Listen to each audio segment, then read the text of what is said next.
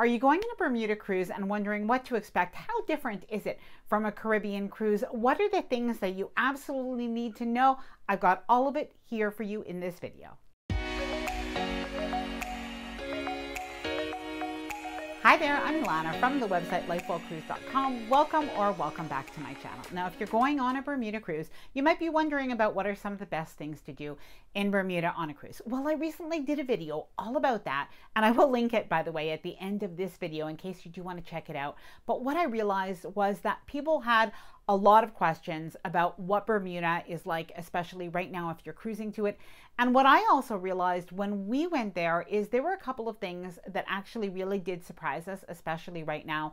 And we got caught a little bit off guard. So I will share with you that story in this video. Now, before I get started, I did want to mention that if you like this video, if you find it helpful, informative, or enjoyable in any way, then please do give this video a big thumbs up. I really do appreciate it. And please subscribe to the channel if you haven't done so already. Okay, let's get started. So firstly, if you're going on a Bermuda cruise, then you're likely leaving from one of the northeastern ports. So you may be leaving from Cape Liberty, Bayonne, New Jersey, from Manhattan, New York, from Boston, or from Baltimore. So those are the most popular cruise ports for those Bermuda cruises, although there are some others. And most of the time you're going to be spending 2 or even 3 days in Bermuda, which does give you some time to explore. And at the same time, I know a lot of people wonder, can I come and go as I please on the cruise ship? And basically, yes, you can. You can pretty much come and go on that cruise ship. Just consider it sort of like your hotel that's docked right in Bermuda at Dockyard. Now, years ago, there really wasn't that much to do and see in Dockyard or King's Wharf. However, it really has built up over the years, and it really has become a destination unto its own. Now, you still want to explore the rest of Bermuda, whether it's the beaches or going to do some of the different activities or going over to Hamilton. However, do save some time to visit in Dockyard, where you'll find museums, you'll find a beach, and various activities and shopping. Now, at the time that I'm filming this video, there are some rules, protocols, travel restrictions in Bermuda that you should know about. Now, if you're watching this later on, just skip over this part if it's not applicable. The rest of the video will still be applicable. So just something to mention is right now what you do need to do is get a Bermuda travel certificate. So you can go right on the Bermuda website and you will have to upload your information. So basically your proof of vaccine, and you have to agree that you will be tested before going to the island. So it will give you all of that information. Just make sure to follow it. But basically what you do need to know is you need to do this between 30 days before your cruise and a week before your cruise.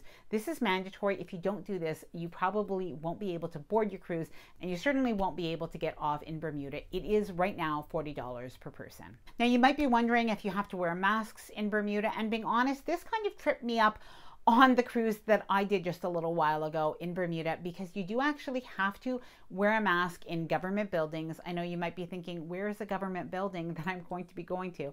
Well, that's actually the cruise terminal building. As you just walk through it, you do need to wear a mask. I didn't have my mask with me, and I did get one from the ship security, but it is something to know. Bring some masks with you on your cruise and take them with you when you do go out in Bermuda. You will also need them when you take public transportation. So that means when you do take the ferry, for instance, if you take the ferry from Dockyard, where the ship is, over to Hamilton, you will need to have a mask before you board the ferry. And sometimes people are running and they're a little bit late, like us, and they'll let you on that ferry, but you have to wear your mask. Now, while we did need to wear masks on the ferry, when we did end up going over to Hamilton for the Hamilton Harbor Nights, which is sort of a street parade, I didn't really see people wearing masks, and we were all together. Of course, we were outside, but I didn't see them being worn in stores either. But it is something good to know. Have a mask with you just in case. You might be wondering what currency is used in Bermuda. So Bermudians use the Bermudian dollar. However, it is linked 1-to-1 with the US dollar,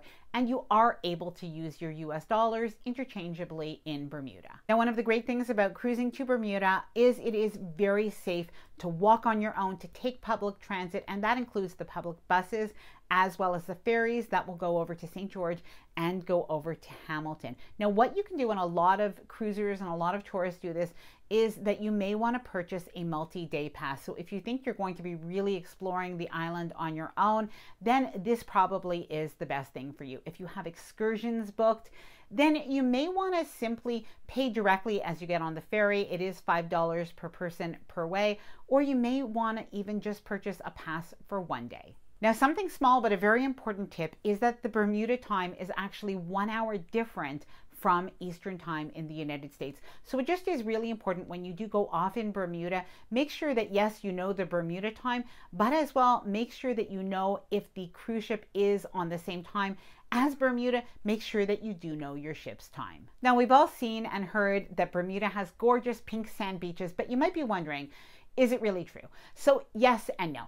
Bermuda's beaches do have pink sand. However, it isn't that bright pink sand that maybe people saturate their photos or something like that.